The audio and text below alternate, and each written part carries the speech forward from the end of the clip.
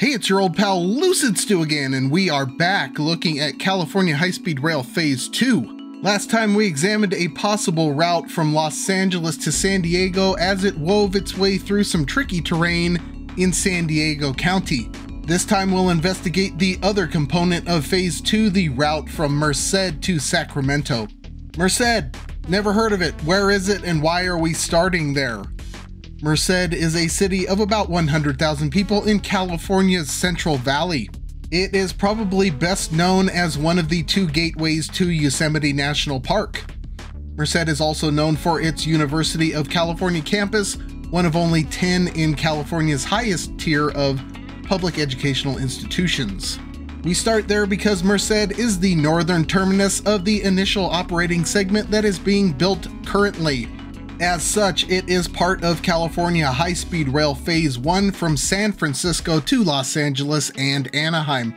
When California High-Speed Rail Phase 1 is complete, it will meet up with Amtrak San Joaquin's, the Altamont Corridor Express passenger rail, and the bus at the Merced station. On the other end, you have Sacramento. Sacramento is the capital of California, has a population of 550,000, and is the heart of a metro area comprising 2.4 million people. This makes it the 6th largest city and 5th largest metro in the state, and 28th largest metro in the country. Major industries in the Sacramento area include government, healthcare, and big tech. Also of note is Siemens Mobility, which manufactures passenger rail locomotives and cars in the area. They might just end up making the trains for California High-Speed Rail there. Sacramento is currently one of the termini for the Amtrak San Joaquin service.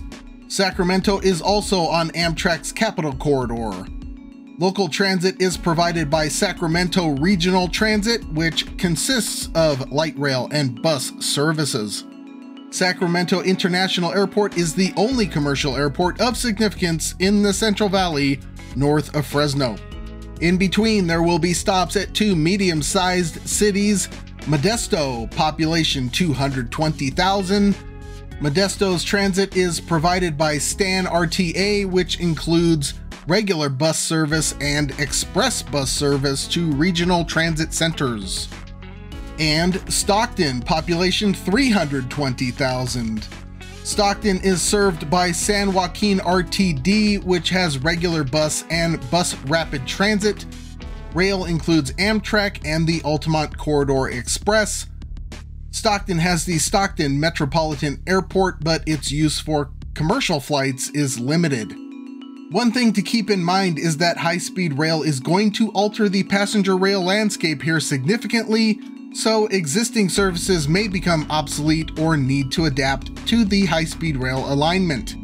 Before we start with the route, let's take a look at some things the California High-Speed Rail Authority is or will be doing on its initial 119-mile construction segment to get an idea of how engineering challenges are being addressed in the Central Valley. Starting on the southern end, we have the town of Shafter. California High-Speed Rail got $200 million from the CRISI program to trench the area through here, and that includes the BNSF Bakersfield subdivision lines. The solution extends for almost 4 miles, and the rail right-of-way is about 100 feet wide for both sets of tracks. This avoids 7 at-grade crossings. A little farther north is the Wasco Viaduct. This is a structure that allows the California high-speed rail tracks to transition from one side of the BNSF right-of-way to the other in a curve. In Fresno, we start with the Cedar Viaduct, which is about a mile of flyover infrastructure to transition into downtown Fresno from the south in a curve. Probably most important to the example is the fact that this crosses both Cedar Avenue and the State Route 99 freeway mid-intersection. In the downtown Fresno area, there is 300 feet of width to work with. In this case, north of the Cedar Viaduct, the authority has opted to stay at grade and move existing infrastructure either over or under the tracks. That then transitions into a trench to deal with freight spur lines while simultaneously interacting with a highway flyover. One more in Fresno proper. This frontage road, Golden State Boulevard, was in the way, so they opted to move it and put the California high-speed rail tracks in the old roadway alignment. Last example, at the northeastern Fresno city limits, the San Joaquin River Viaduct, an oft-used example of California high-speed rail infrastructure, this time tackling the compound problem of needing to fly over the Union Pacific tracks and cross the San Joaquin River. All these options are available to similar situations likely encountered from Merced to Sacramento, as alignments and terrain are similar.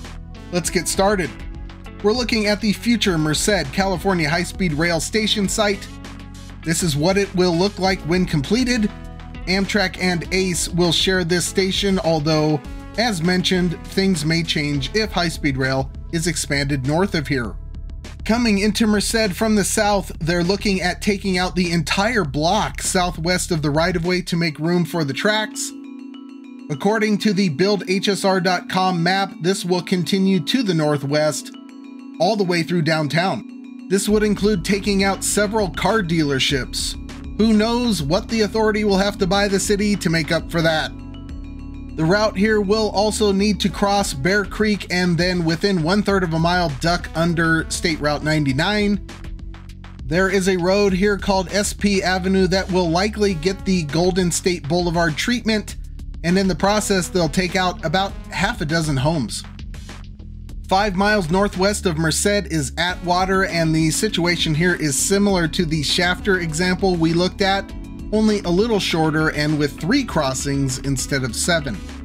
SR 99 crosses over the freight right-of-way twice in this specific area.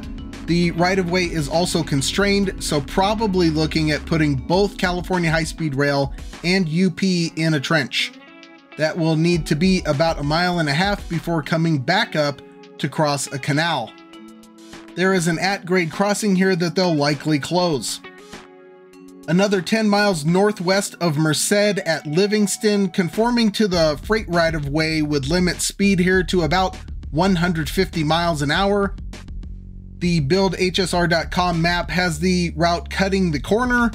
This is similar to the Wasco and San Joaquin River examples, combined with the added complication of needing to fly over SR 99. I have a 3-mile radius curve possible over the Merced River, which would enable about 200 miles per hour. The next complication comes into play outside of Turlock at the SR 99 Golden State Boulevard exit. The solution is simple: get rid of the divided highway. Then the California high-speed rail tracks can go where the northbound lanes are currently. The rail right-of-way through parts of Turlock is only 100 feet wide, so we're looking at another joint trench. This one looks like it would need to go under 9 currently at-grade crossings. Only one of those looks like it can be closed. The trench would be about 4 miles long. Just south of the Modesto station, there is a 110 mile per hour S-curve that cannot be avoided or improved without tunneling. That does not appear to be indicated on the California high-speed rail map, so the train will simply slow here. The right-of-way through downtown Modesto is narrow with 6 at-grade crossings. Given the propensity toward elevated stations so far, they will likely choose viaduct here. This is supported by the fact that they'll need to go over the Tuolumne River 1 mile from the station. Northwest of Modesto, another elevated segment at Salida. This one only about 1 mile long. This would be a trench, but there are irrigation canals on either end. Just northwest of that would be a 1,000-foot long bridge to cross the Stanislaus River floodplain. They may also switch sides with freight in this area with a pergola viaduct. Between Ripon and Manteca, near the junction of State Routes 99 and 120, things get complicated. The route on the California high-speed rail map would start plowing through hundreds of structures here with a station site that makes no sense. The lower resolution map implies usage of the State Route 99 corridor, but this is also not tenable. It makes sense that the route deviates from freight. There are a couple of large Union Pacific rail yards that would be difficult to bypass. The alternative I came up with mostly skirts Manteca and Stockton to the east with curves at about 175 miles per hour, which was the fastest I could manage while minimizing damage. You'd still be looking at about 25 structures destroyed and probably 100 properties crossed for the alternative. Let's go over this part by part. Breaking out of the rail right-of-way next to State Route 99, the California high-speed rail line would rise over SR 99 in a 175 mile per hour curve and take out about 10 houses in the process. This would continue due north, passing over BNSF tracks near their Stockton intermodal facility. The route would enter a high-speed curve over the Stockton diverting canal and then into another 175 mile per hour curve before getting to my choice for a Stockton station site. The site would be on State Route 88, which has good access to State Route 99 and downtown. The southern end of the station site would have access to a rail spur that hooks into the UP Fresno subdivision near downtown Stockton. Another station possibility would be in the Central California Traction Company right-of-way near the intersection of Hammer Lane and State Route 99, which would also provide good freeway access and the possibility of a rail transit connection to downtown. Also, lots of fresh, transit-oriented development opportunities there. One thing that's missing here is connections to existing transit, but there may not be much choice. The intersection with BNSF right-of-way at the intermodal yard is an option, but it's not the most desirable living area. The route would then continue in the CCT right-of-way for about 10 miles through Lodi, at which point the route transitions from CCT to Union Pacific at high speed. This transition would need to rise up over a CCT spur, blow through a large warehouse, cross the Mokelume River, and then cross the intersection of Woodbridge Road and State Route 99 diagonally, Cedar Viaduct style, so it's a pretty involved section. They'll need quite a bit of viaduct, but other than the warehouse, the destruction would be remarkably minimal considering. The Union Pacific right-of-way north of there is straight for almost 30 miles. However, it starts encountering residential aspects of the Sacramento suburbs after about 15 miles. I'm counting 13 at-grade intersections that will need to be resolved. I think this can be sealed without issue, but I'm assuming speed through these residential areas will be limited to 125 miles per hour, possibly 110 miles per hour if this section is blended like parts of Phase 1. From US 50 into the Sacramento Valley Station, the route is grade separated with a couple of exceptions. However, there are some slow speed curves like this one next to CSU Sacramento. A slow speed Y would likely limit speed to 30 or 40 miles per hour, so it's going to be under 60 miles per hour through the urban part of Sacramento, but only for about 5 miles. The last few miles may require some creative engineering to interact with 2 Union Pacific Ys, but the right-of-way is plenty wide for 2 more tracks. Speaking of those Ys, one presents an interesting opportunity for expansion to Yuba City and Chico to the north in a hypothetical 82-mile Phase 3 that has about 0 chance of happening before the war with the machines. Back to Sacramento, this is a terminus for California High-Speed Rail Phase 2, so they may simply take over part of the existing Sacramento Valley Station, similar to the plan for LA Union Station. The Sacramento Station is located at the edge of the downtown area, a couple of blocks from the recently completed Golden One Center, home of the Sacramento Kings. However, the station is in the middle of a large area that is actively being developed into mixed use right now. So there you have it. We've managed to get from Merced to Sacramento without too much damage, but before we get to the fiscal damage, let's talk about travel times. Sacramento to Modesto, 77 miles in 33 minutes. at an average of 140 miles per hour. Stockton to Merced, 66 miles in 26 minutes at an average of 152 miles per hour. Modesto to Bakersfield, 251 miles in 90 minutes for an average of 167 miles per hour. Stockton to San Jose, 190 miles in 67 minutes at an average of 170 miles per hour. Sacramento to San Francisco, 283 miles in 109 minutes at an average of 156 miles per hour. That route is so circuitous, it's 3 times longer and about 20 minutes slower than driving. Sacramento to Los Angeles, 430 miles in 2 hours 21 minutes at an average of 183 miles per hour. Of those routes, only Sacramento to LA is mentioned in Proposition 1A at 2 hours 20 minutes required, so they are cutting it thin and delicious.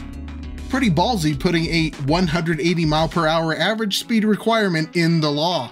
And you definitely won't be driving between those two faster than that.